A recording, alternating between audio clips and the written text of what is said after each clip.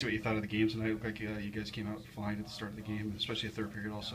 Yeah, it was a tough, hard-fought game, which we expected. I mean, it was we've had close games with them all year long, up there and at home, and expected it to be a one-goal game, you know, and hard-fought contest, and you know, it's. Had some good pressure. I thought they had good pressure in the second period, but I thought we had, did a good job in the third and limited the chances in the third period. But now we got to get ready to go back at it tomorrow night again.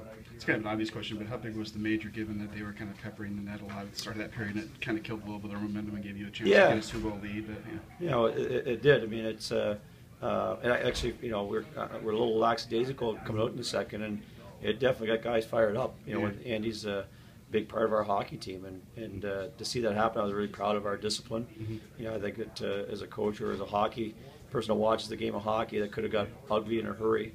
And our guys did a good job of staying disciplined, knowing it's playoffs, and couldn't put ourselves down shorthanded.